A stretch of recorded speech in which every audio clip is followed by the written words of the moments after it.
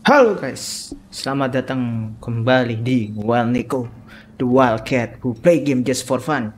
Apa kabar kalian semuanya? Semoga sehat selalu ya. Oke, jadi gue bakal lanjut lagi memainkan God of War Ragnarok, dimana kemarin kita sudah diperlihatkan rahasia dari Atreus, dimana si Atreus ini ngasih tahu Kratos bahwa dia menemukan sebuah mural atau gambar gitu ya, yang berisikan kayak ramalan gitulah, yang ternyata saat disentuh Atreus itu muncul pintu rahasia. Nah, yang pintu rahasia ini hanya bisa dibuka oleh keturunan giant aja ya kan, soalnya kan si Atreus kan keturunannya si Faye, dan Faye itu seorang raksasa ya, atau giant. Nah, di situ diperlihatkan sebuah ramalan tentang Ragnarok, dan kejadian Ragnarok ini akan dipimpin oleh sang dewa perang dari Nordik, yaitu si Tyr. Jadi kenapa si Atreus nyari si Tyr? Ya karena tentang ramalan ini gitu. Oke, kita bakal lanjut aja petualangan kita untuk mencari sang dewa perang dari Nordik ya. Dan Kratos sudah inilah semenjak apa ya?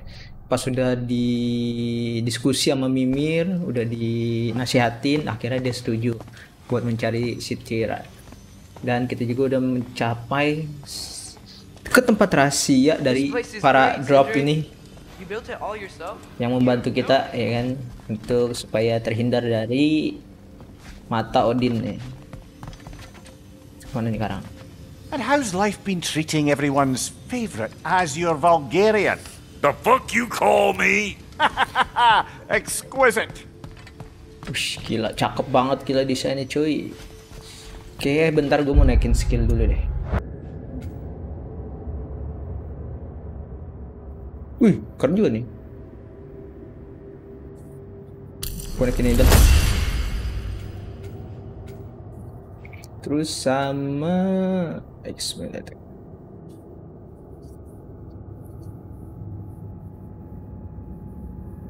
Coba ini deh. Oke.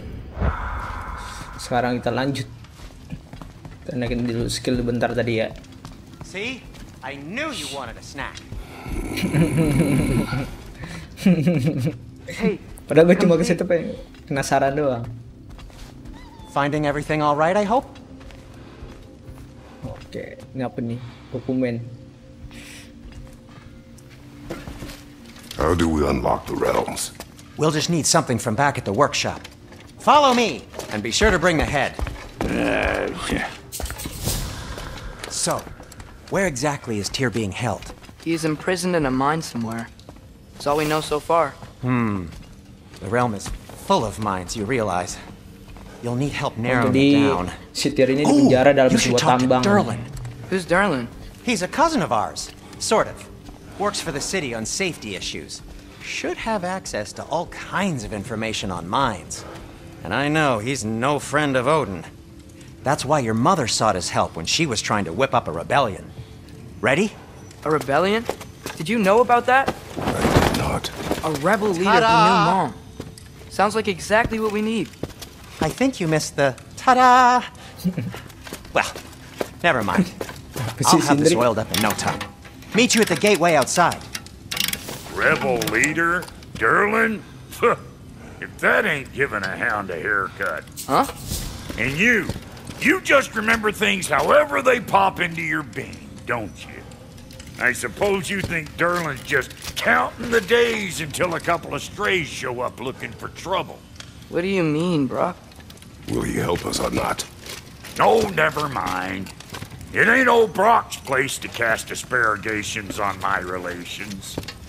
This smudge sponger notwithstanding. Ignoring you. Fine!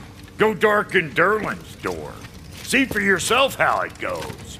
Just be warned, he's not the friendly sort of dwarf folk you're used to. He's cranky as all get out. And he talk funny too. Sounds like a true study in contrast. Oke, kita bakal nyari si apa namanya, si Darlin ya. Ini apa, keponakannya si Brock sama Sindri. Mereka bakal menolong kita untuk menemukan tambang. You hear that? Nah, kan. Dengar apa?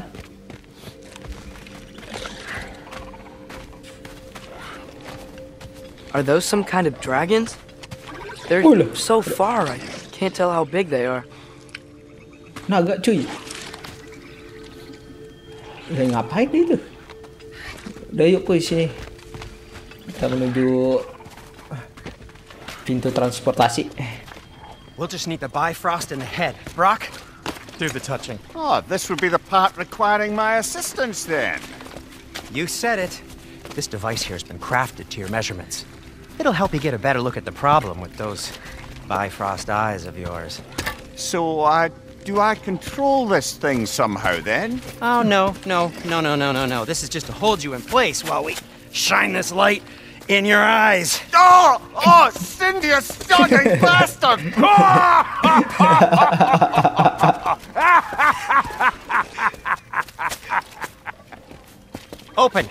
Open now!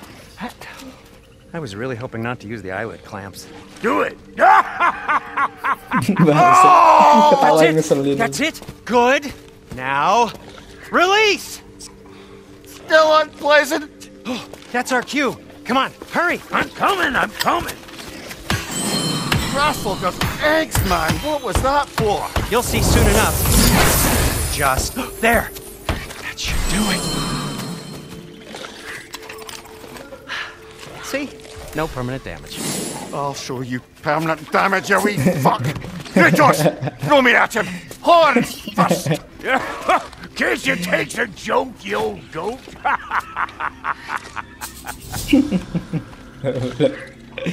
Ini diapain itu sebenarnya? Pintu teleportasi nunjukin rune gitu kan tadi. The Bifrost is broken. Now that we've reconfigured these gateways to use Yggdrasil seeds, you won't need a travel table or a Bifrost lamp anymore. I also used it for light.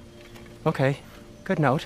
I'll figure something out, but first, come on, let me show you how it works.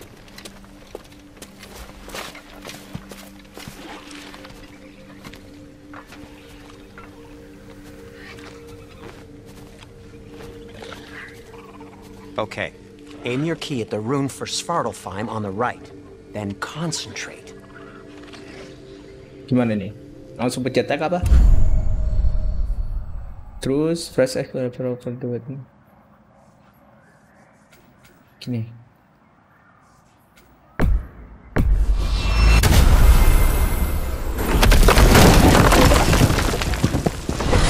Oh. This should take you to the wetlands outside Nioavellir city. Just make your way to the town square and ask for Durlin at the tavern. You sure they'll know him at the tavern? Durlin's always been an inveterate inebriate. I suppose he might have completely changed, but in my experience, Did you want to come with us? Oh, I might drop in, but the wetlands are moist. And the Grim are everywhere. Hostile, slimy, foul-smelling creatures. But good luck! Thanks. Wait, what? I said good luck! Wah, kayaknya kita menuju tempat berbahaya nih. Jadi kayak tadi itu si Mimir digituin buat nunjuk titik koordinat ya. Wow. Whoa, do you feel that? What's that, lad? Anything, everything. It's warm. Deng. Cakep sumpah, cuk. Cakep, cuk. Gila. We can probably use his boat. If I can just get it free. Sumpah cakep banget. Bentar kita kesini bro. Careful, lad. Wah. Kira musuh. Why are these things so fast?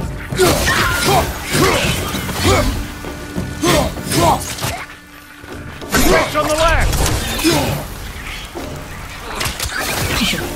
Ramai amat. Left flank.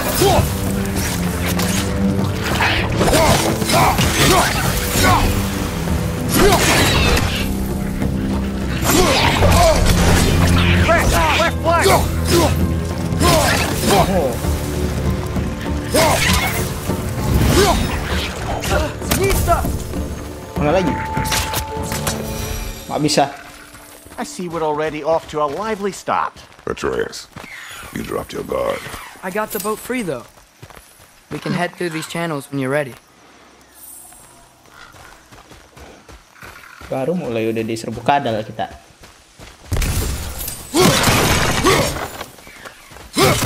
Kayak tempat orang tinggal ya. What's the chain in the water for? That'd be a dwarven supply ferry. Said ferry appears to be missing. Huh. Wah, ini ada Odin Ice nih. One less ferry spy. Biasanya kalau ngancur-ngancurin gitu kita dapat reward. Kita bakal naik kapal lagi ya, kayak di God of War yang pertama.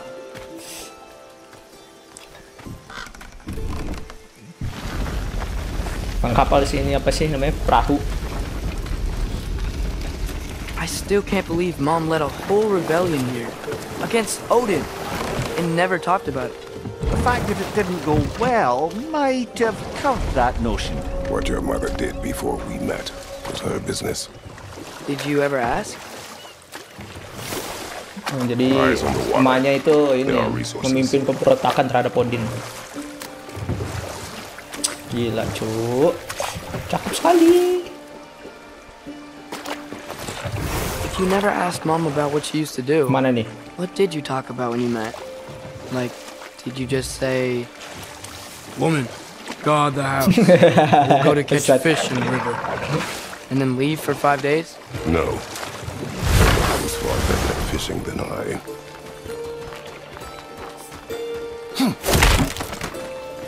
Atreus sudah berani ini nih, bercanda sama bapaknya.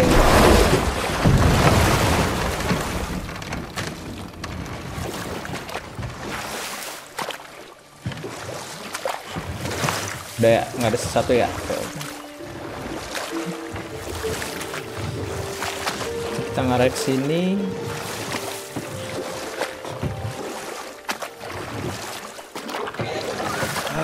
Did you see that over Apa there? tuh? What the heck? Suara apa tadi?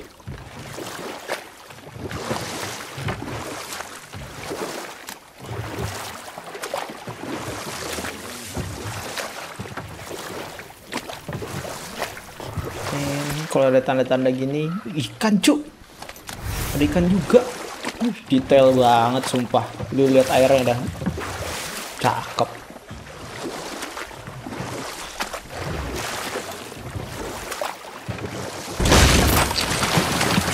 That wheel is blocking the channel.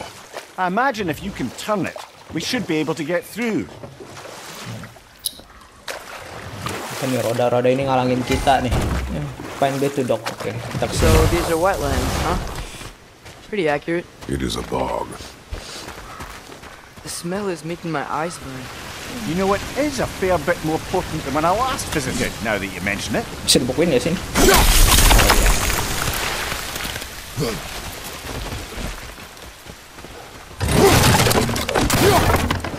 Oke, kita juga udah pakai perisai baru. Wah, ada peti ini lagi nih. Kalau nggak salah ini isinya buat apa ya? Naikin vitality kita nih. Sama rek. Satu, dua,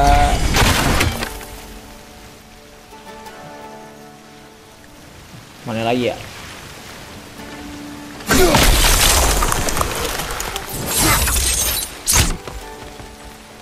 Nggak ada orang. Punten.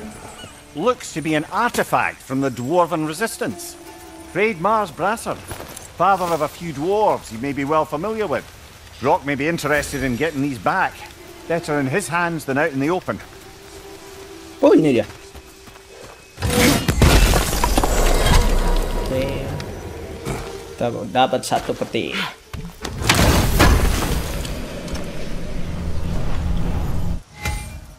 Idun apel. Oke. Nah, ini buat ningkatin darah kita ya. Terus udah kemana lagi?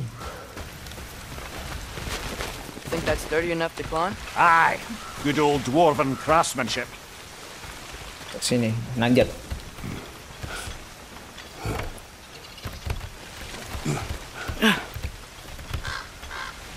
Hup.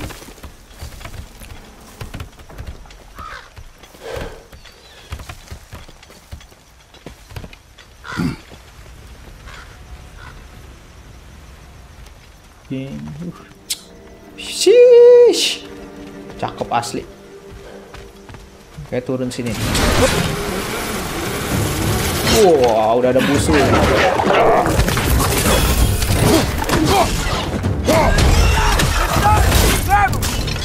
Wah.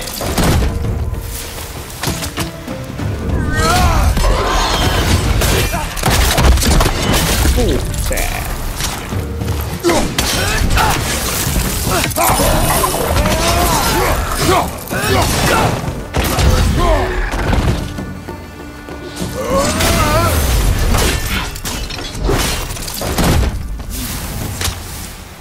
Mati KB. All L to standard and big ring attack.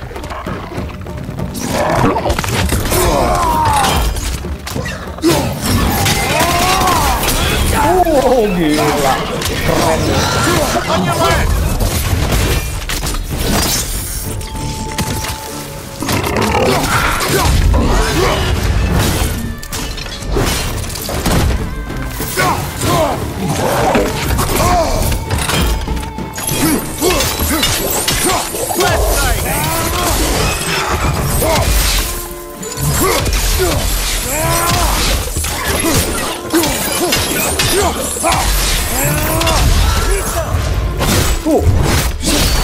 Set. Maju dulu sini.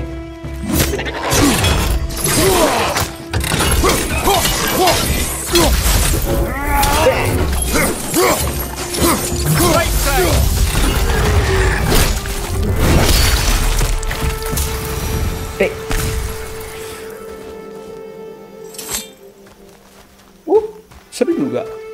Nah gini dong. Ini lebih dari yang pertama, musuhnya lebih bervariasi. Sini dulu. Kita menjat dulu buat ngambil peti ya.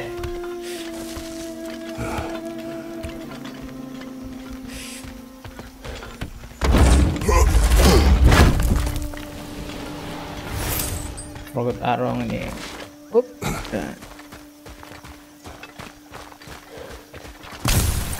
Mana dulu ya? Kesini dulu, sini dulu. Sini apa kesana ya? Coba kesini dulu deh. Okay, there's gotta be some way to turn the wheel up here.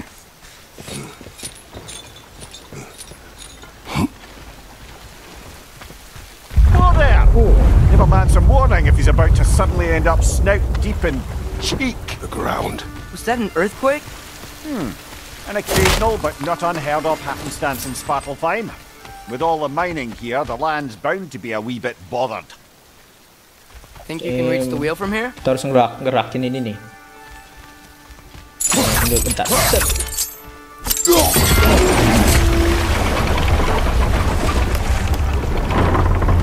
Oh, wow. Nice job getting it to lower exactly where we need it. gua kira suruh ngancurin ya, ternyata diputer doang supaya kapal kita, perahu kita bisa lewat doang. Oke, kita balik lagi cuy.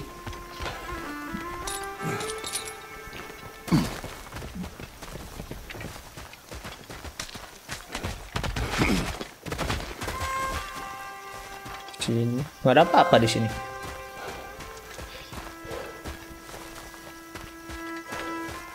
Udah, kita balik lagi ke kapal kita. Kapal lagi sih, perahu. Tapi lihat mana ya?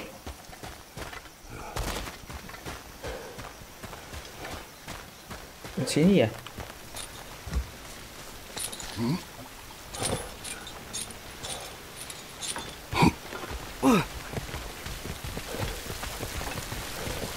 Oh iya, lihat sini.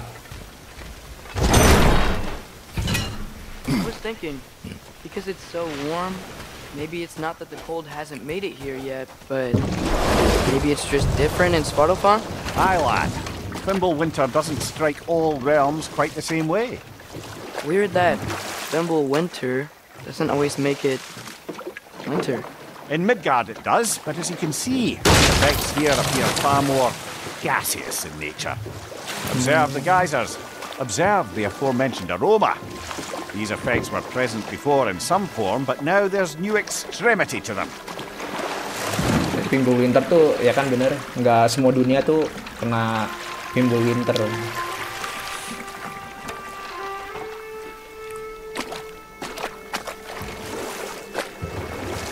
Wait. Kita belok sini dulu. Ada peti. Kalau main game-game kayak gitu, kita harus explore, rajin-rajin explore.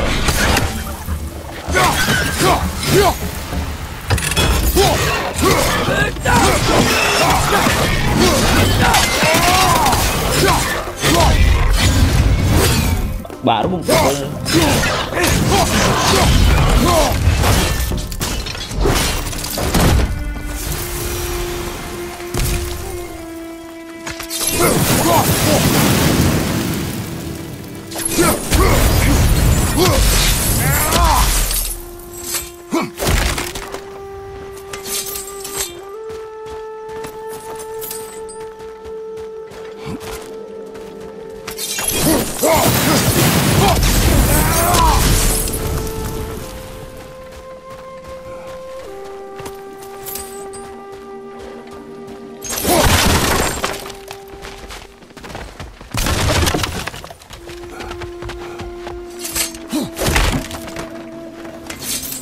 Oke, udah semuanya. Kita balik lagi ke perahu. Father, there. What? Oh iya lu. Pinter juga lu, Tong. L2 R2. Oh. Ledakan. Sep.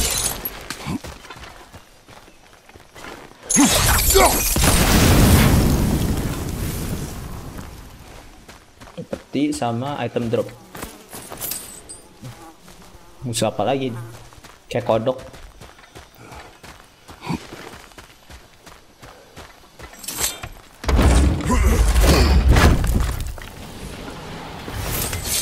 Rawhide. Kayaknya kita beberapa kali udah dapet rawhide ya.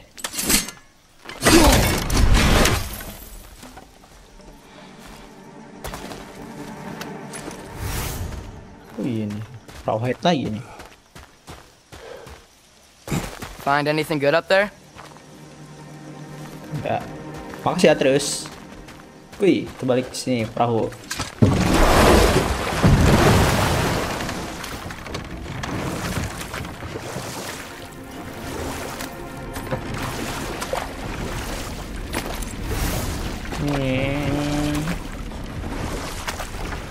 Mana?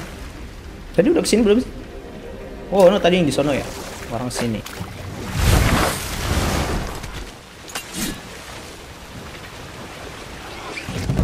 Musuh lagi. Oh.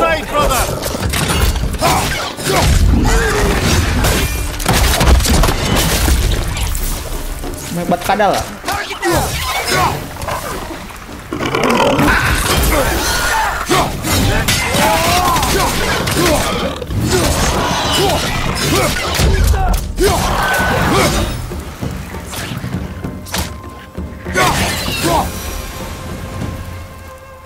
Oke, udah mati semua.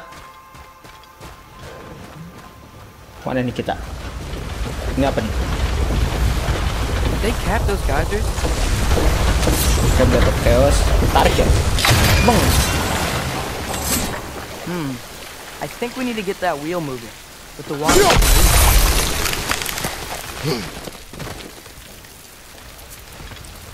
Kita harus ngerakin ini berarti ya? Roda ini nih. Gimana caranya? Kita kesini ke atas dulu.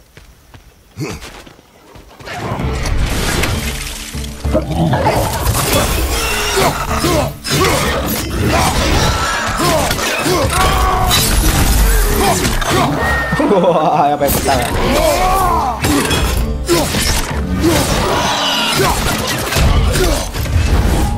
Baik. Nista!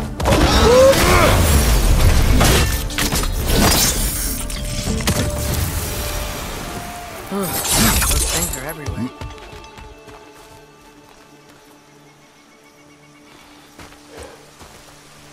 But how? Bagaimana kita? Oh, coba. Ya. That's dwarven ingenuity for you. Salah. Kita lihat sono.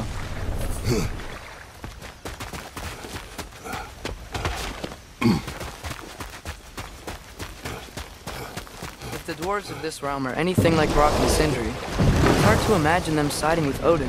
Well, all too often people are blinded to all but their immediate self-interest. Odin offered them safety, Bisa kesini gak? and defying him can be quite dangerous. Maybe they just need a Kagak. couple of gods to come along and take the fight to him. Atreus, that is not why we are here. I was only joking. War is not a joke, especially where gods are concerned. Mau di jalan ke situ apa? Oh, sini lah berarti.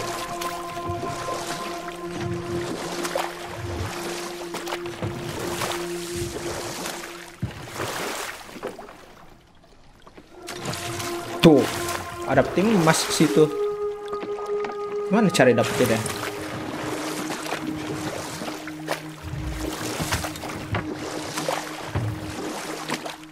Oh, ini ada jalan nih.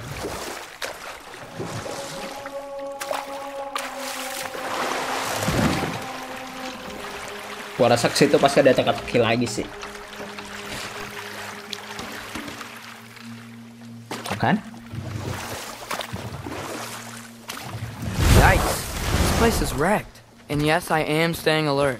There are probably tons of those Grim around.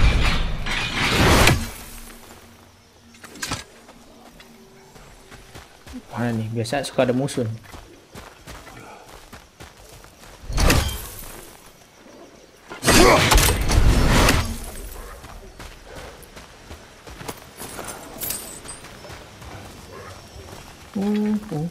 Kita harus mencari tanda-tanda rune ini ya buat ngebuka lagi.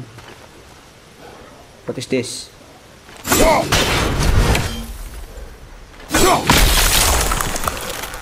Oh, tandanya kayak N besar, B sama anggaplah B. Oke, yang D udah, kita nyari yang B dan N.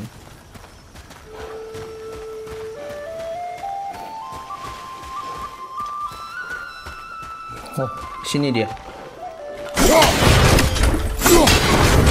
Yang B. Lah, lu di situ. Nggak diserang dong. Kita lari. Bang.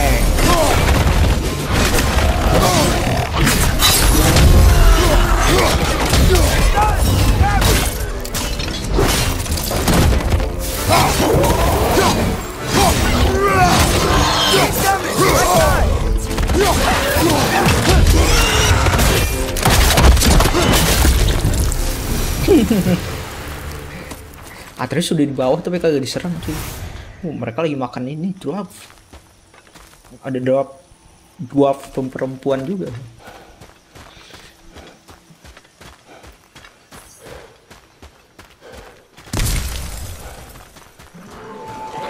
Ya elah.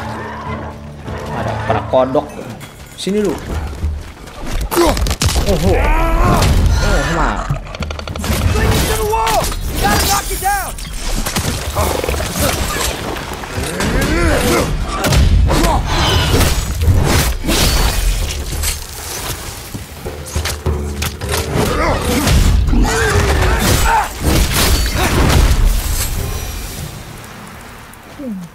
Easy. Nah, kita nyari satu lagi nih.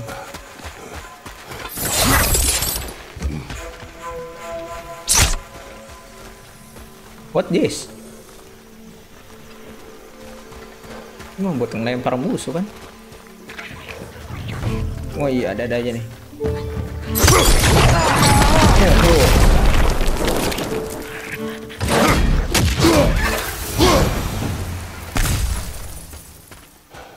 Wih, dapat juga nih peti emas.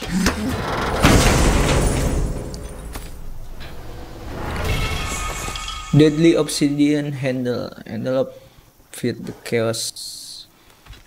Oh, think of it. Oke. Itu buat item ini ya. Buat battle chaos atau buat track. Kebuka.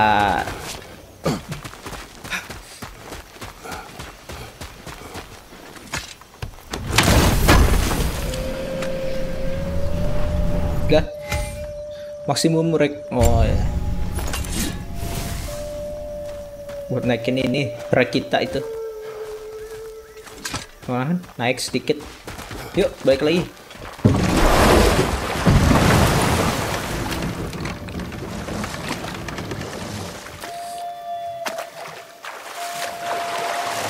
Kalau begini aja ada animasinya, Jay. Detail banget.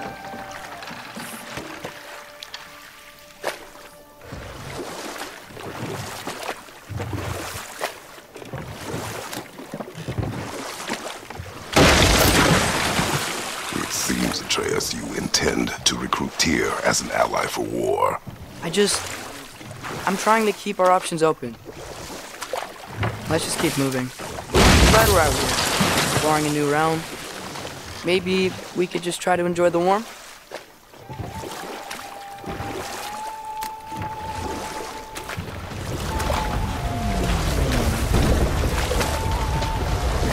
Wah, gerbangnya ketutup lagi, guys.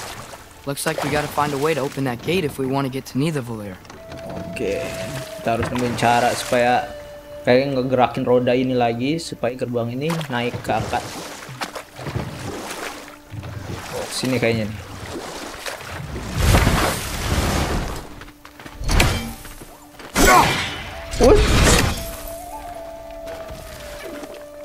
Mista! It's too fast. Then how shall we catch it? Flank it. Attack from behind. Good. Oh, kita harus nyerang dia dari titik buta ini. Dari sini nih.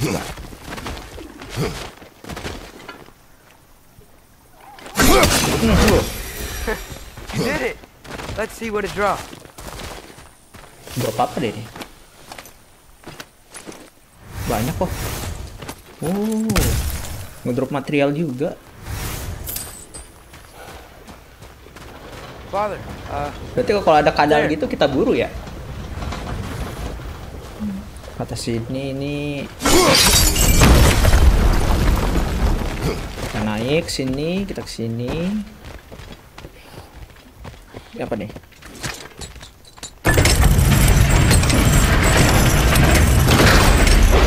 halfway there. There's gotta be another chain to lower the rest of the gate. Oke, setengahnya kita udah turunin gerbang.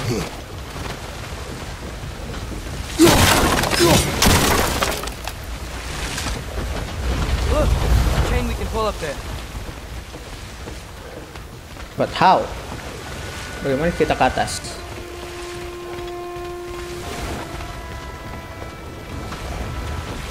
Oh, ini dia.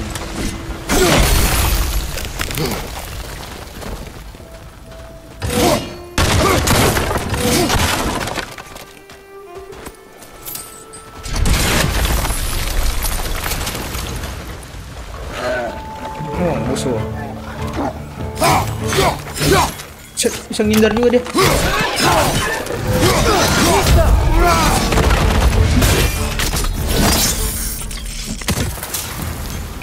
Brother, that groom's found a perch on high!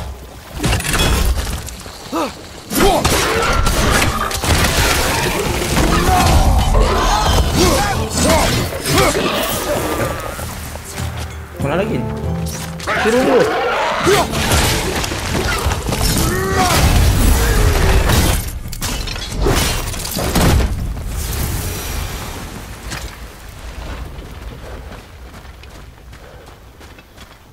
Think you can uncover that geyser from here?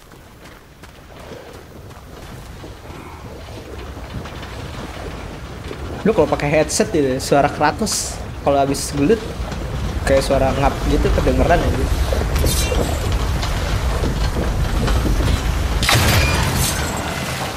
Wah, ini gue tahu deh. Ini pasti kita tutup biar airnya naik. Kan? Oh, I think I get it. Raise the geyser, the pressure will turn the wheel. Nice one. Oh, gitu dah. Ternyata nggak usah pakai ini kita, nggak usah pakai kapak kita buat ngebukuin. Oke, kita balik. Udah kebuka kan?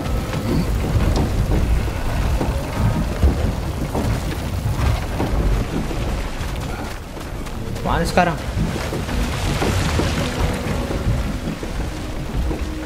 bener sini.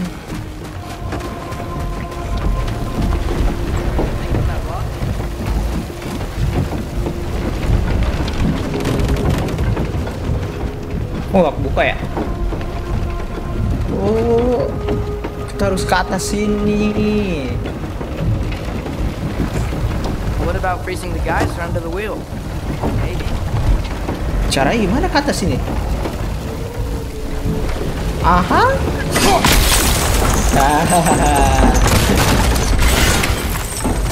That's one of Cavassier's poems. Very highbrow. You should collect any others you find.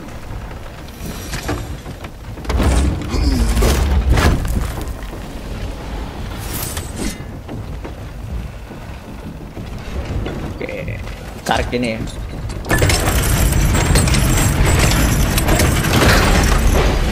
Oke. If I may, what exactly are you hoping to learn from Tyr?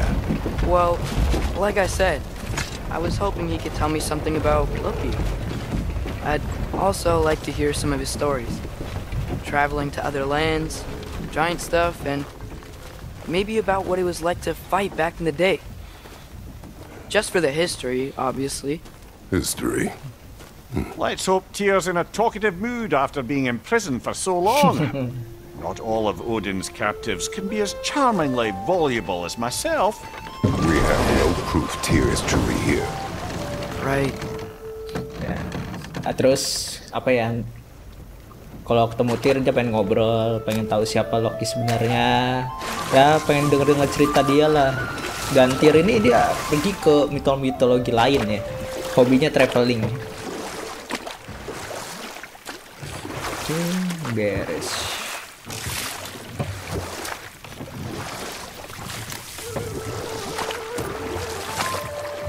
Gila cuy, ini kita hampir 40 menit cuma keliling-keliling sini doang. Belum nemu tempat utama. That earthquake earlier. You think there will be another one? It's unlikely, but geological disturbances tend to be unpredictable. If the geysers and smell here are worse because of Fimbulwinter, maybe the earthquakes are too? Aye, you might be onto something, lad. Berarti gempa yang tadi itu Atreus, look ahead. bukan hal yang normal ya. Oh my god. Now this looks like a city. Welcome to Nioavellir, brother. Kita di Nioavellir. Ya, gimana bacanya?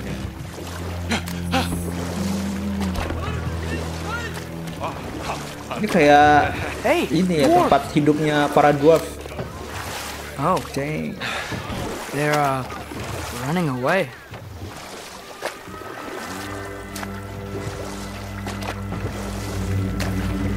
An alarm. Ada ayam. I'd sound an alarm like that if I still had my body and was fearing the notion of being detached from it.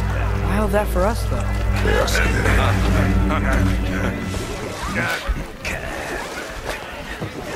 Most definitely an alarm, I'm afraid. Why is everybody hiding? Stay alert. Oh, kenapa semuanya bersembunyi nih? Wah, ada apa nih? Pada lari.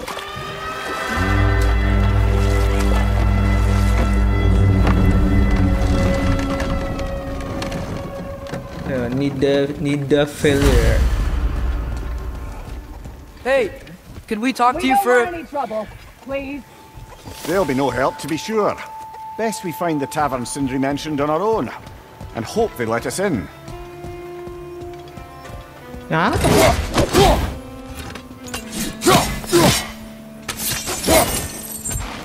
bisa lompat, apa padahal mah tinggal lompatin aja ya. Padahal tinggal hancurin ini aja. Jam logik. Udah.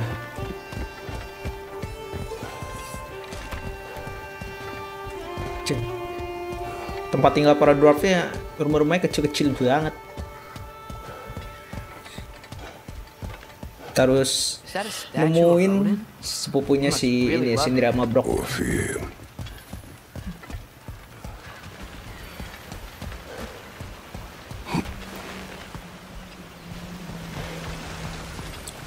Here, oh.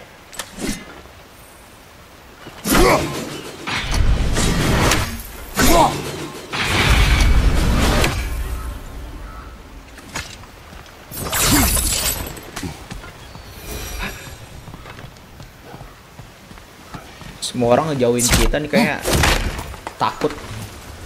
Bukan takut sama kita sih, kayaknya takutnya sama Odin. Sindri! Hello. I'd return your surprise, but I Ada didn't lu, know Tom. you'd be here. I've got something for you.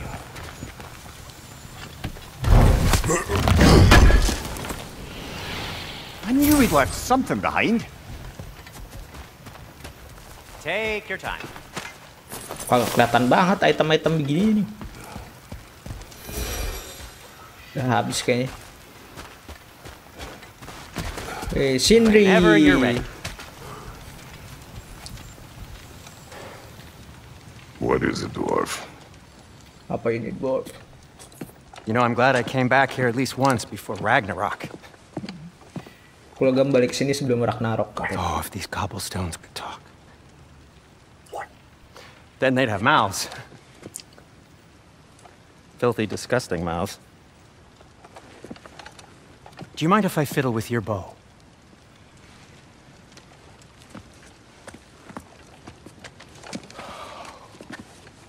Oh, you are long overdue for a replacement. Taking advantage of certain material. Ow. Structural sensitivity to sonic vibrations has been something I've been meaning to try for quite some time now. Thanks for, finally trying it. What's it gonna be this time? Patience. I find it's best to see these things, in action. Whew.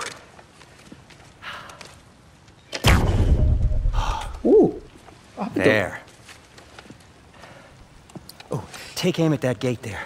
But before you loose, say, Skialfa. Skialfa. Skialfa.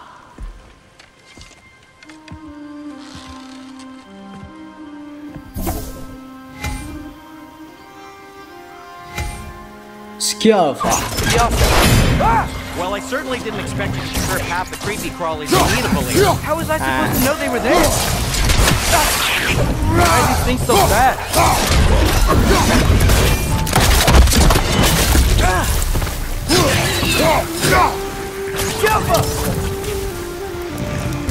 Behind you, brother! Enak banget nyantai anjing. Okay, so, Derlin. Any idea where the tavern is? Do I look like I've ever been to this filthy tavern? The sewer you just punched a hole through seems promising, though. For you. It should lead to the other side of the city. It's not like you're able to open other doors around here. Kita nggak bisa langsung aja gitu tempat tujuan. Ya intinya kita So this dapat ini ya. lockdown really is because of us? Oh my, yes. Odin's grip on this realm is so firm, any outsider is considered a threat. Sounds like an Odinism if I ever heard one. Apa nih? Simple substance. Oh.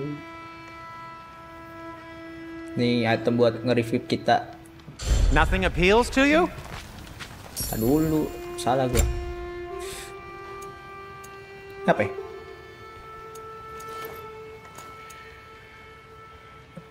Oh, ini naikin level X. This axe just keeps getting stronger. Oke. Naik ke level 2. Kita butuh Frozen Flame buat naikin.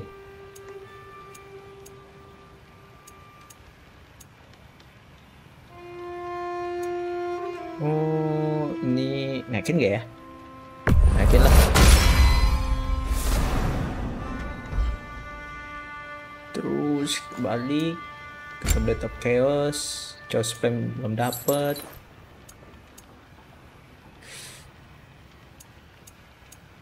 Original nih.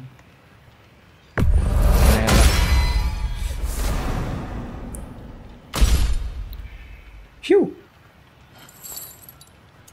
Shield. Kita kekurangan slack. Deposit.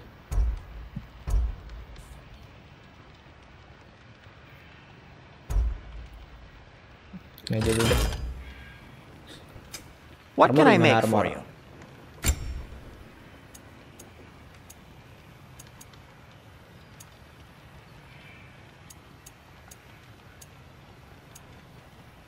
Gini aja ya.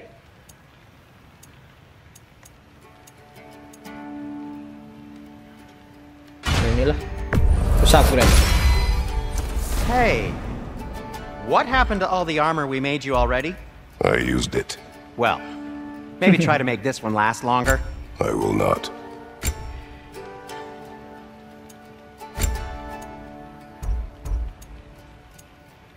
Ntar aja lah, duit tinggal dikit. I'll disinfect my tools. Oh no. Be safe! Oke. Berapa kita udah upgrade ya. Sekarang gue mainnya strength. Kita kesini dulu buat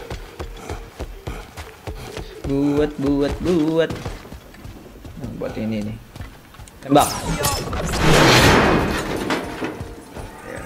Gue belum ngomong ya. Kita dapat panah buat ngebuka jalan. Bukan panah sih, apa sih, busur, kali busur. Mempunyai magic untuk ngebuka jalan kalau ada tanda-tanda kayak hijau-hijau gitu.